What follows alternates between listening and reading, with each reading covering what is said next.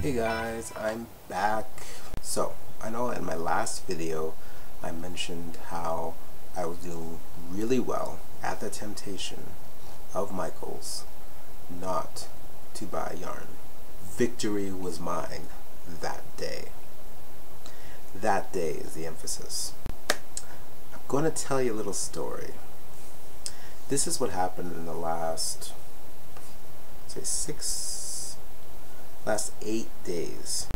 As I said in my last, I've gotten into more social media, gotten into Instagram. What I've also gotten into was Pinterest, which is another website that, you can scroll through, find objects you like and pin it to a board.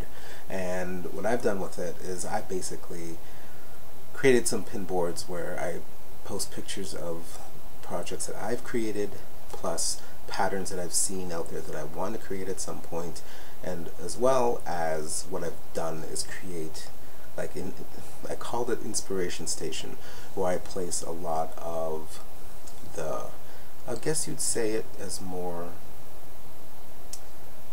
I guess you could call it like a free form crochet, so a bit more artistic, a bit more of an esoteric take on it, and it's quite inspiring. So it's a good way to express what I feel through crochet art on these boards.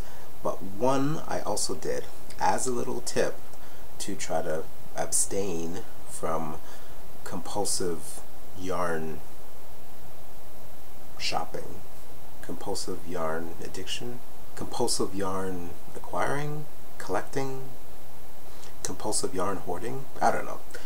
Whatever, we'll come up with a term of it. As a way to avoid that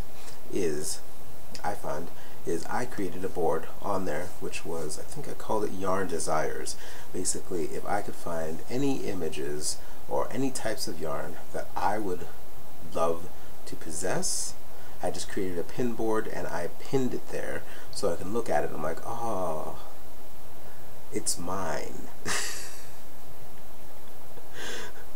It's mine, at least metaphorically.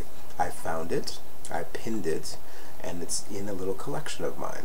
So as opposed to actually having a ball of yarn that's just sitting there that I'm not using, I could have it as basically as almost like a thumbnail, as something that I know that if I come across this yarn again, or if I really want this for it, I know what it is. And that's another tip I find too, is that it's a way to, if you really think that this yarn might be creative and interesting, you can do explorations with it, and then also have a way to refer back to it if you really need it at that point. So I found that that's helped me a lot. I hope it's helpful for you guys.